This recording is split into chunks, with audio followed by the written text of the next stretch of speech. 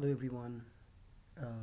As I have been discussing about different network scanning tools, in this series I'm going to talk to you guys about another tool that you can use to scan networks. And this tool is known as the PingInfoView. It's a small utility that allows you to easily ping multiple host names and IP addresses. And you can watch the results in one table. It automatically ping to all hosts every number of seconds that you specify and displays the number of succeed and failed pings as well as the average ping time. You can also save the ping results into a text, HTML or XML file, copy it to the clipboard. Now I'm not going to show you how to use this tool.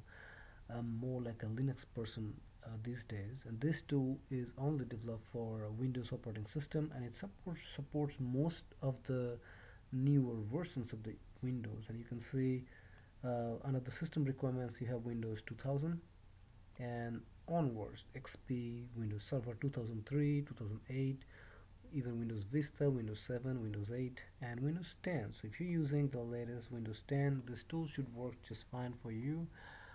And as I said, there are other tools that are available. If you're a command line guy, you can use the nmap to do the same job. If you're not command line guy and you want some similar tool in a Linux environment, you can use Angry IP Scanner. I have another video to show you how to install that and how to use it. It displays very similar results. If you're a Windows guy, you can give it a try. It's a small utility and it's got a good review from a lot of people. And that's all I wanted to share today. Thank you very much for watching. See you guys in the next video. Thank you.